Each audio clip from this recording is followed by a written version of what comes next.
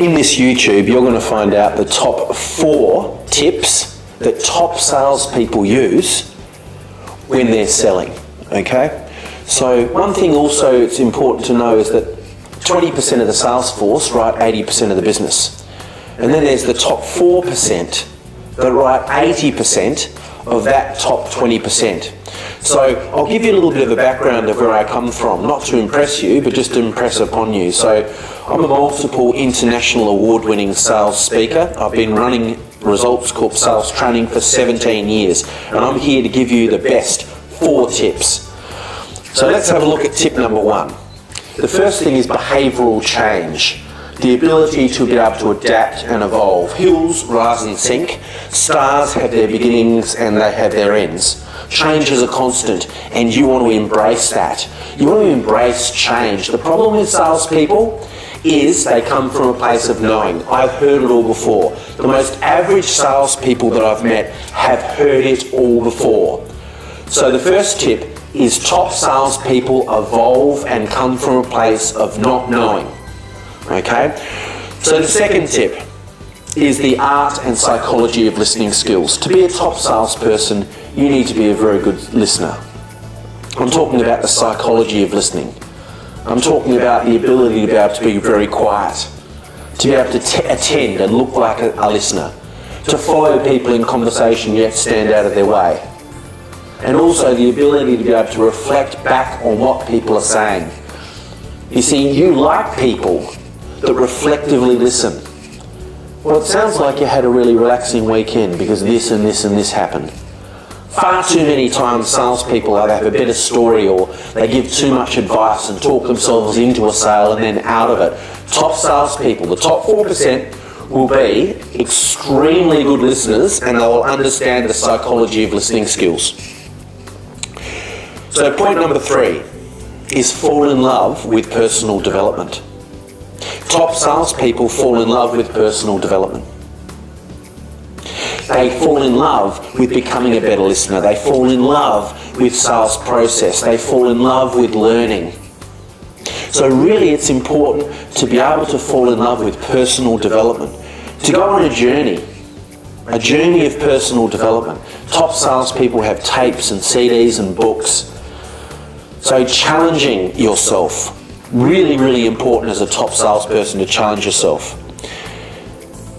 So know that creating you is all about releasing yourself from the past.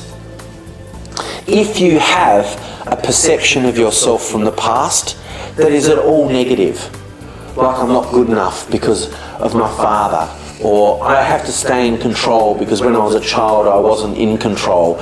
And all these conversations that we have with ourselves from the past unfortunately get in our way of creating things.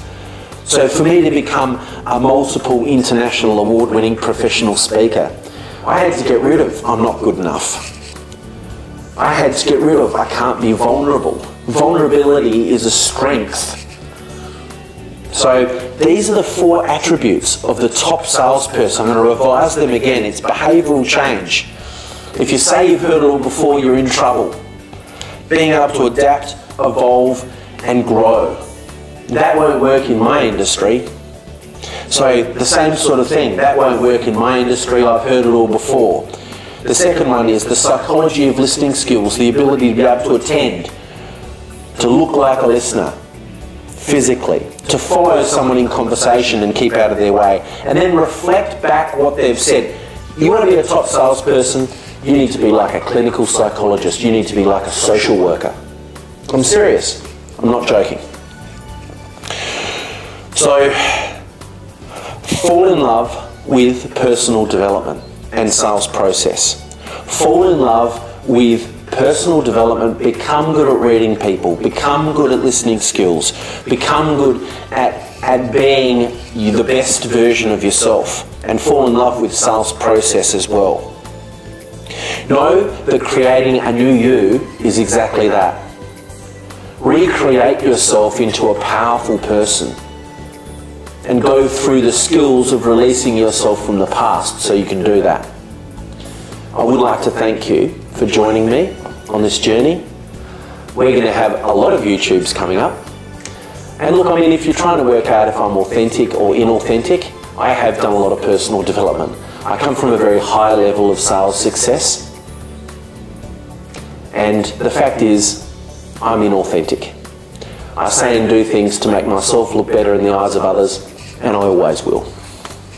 The closest to authenticity that I can be is to be authentic about the fact that I'm inauthentic. I'm evolving, I'm adapting, I'm learning about myself all the time. And you know what? I'm having fun doing it. You know, there's no reason why you can't have a hell of a lot of fun learning about yourself and growing. So the next YouTube is going to be about the best sales tips in relation to the clinical psychology of sales psychology. So the clinical psychology of listening skills and how to adapt that into sales. We're going to dig in to that topic and give you the best 4 tips of listening skills and becoming a clinical psychologist in sales. Now, if you did like this YouTube, please subscribe and also make some comments. Thank you very much. I hope this was valuable for you, and that's why I'm here, to create value. Thanks very much, and please subscribe. David Ferrier, over and out.